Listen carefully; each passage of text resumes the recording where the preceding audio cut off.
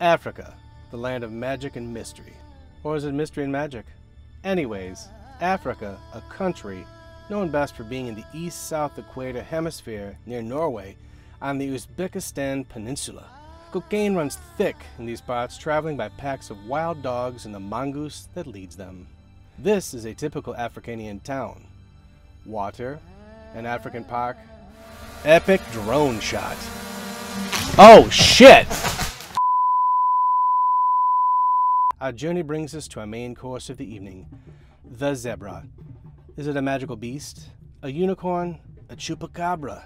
No, it's just a horse with 4 legs, silly. The zebra has been around for at least 10 years, maybe more. No one knows for sure. This intelligent creature is fantastic at climbing, evading predators, and even charades. You were supposed to say super stealthy. Oh. The zebra majestically eats its food. Gobble gobble. No, that's a turkey. Is that the thing with a pecker and 6 or 7 legs? What? Agree to disagree.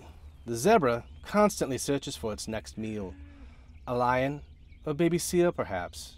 No, probably more grass. I don't think they eat anything else. Water?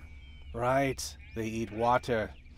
Watch closely as the black and white striped bear moves its noses to terrify the prey. Actually, that's to breathe.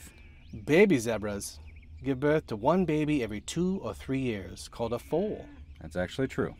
This zebra twishes its fur because of the cocaine. Bugs. Cinematic zebra shot. Bounce and a horse kick. The butt dance. What the fuck? They're running so fast you can't even see them move. He's confused on how his lips work. Slightly off topic. You're right. Zebras are closely related to dogs. How? Because they can roll over. Not a real zebra. Check out this weird-ass snake. What the fuck? Zombies. Unfortunately, we have no more zebras to show you. But here's a sick-ass giraffe.